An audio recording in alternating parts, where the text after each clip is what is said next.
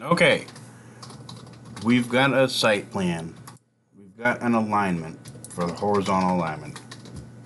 Let's do the profile.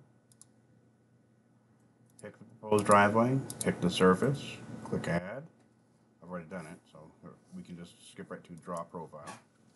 So this time I'm going to draw the profile. Change the style to driveway. Click that. Put it right there. There's our driveway. And let me erase the finished grade. Now we have to do the layout, the proposed. Okay, so get rid of alignment tools. Let's go to profile. I'm going to use profile creation tools. It tells us to select the profile in the command line. Very good. There we go. And go ahead. Let's use with curves. Nice and easy.